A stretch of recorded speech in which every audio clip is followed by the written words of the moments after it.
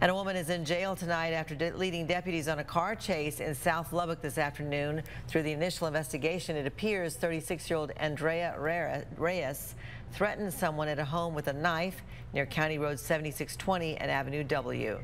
Police were called to the home, but on the way, a deputy spotted her car and tried to stop her, but she sped off.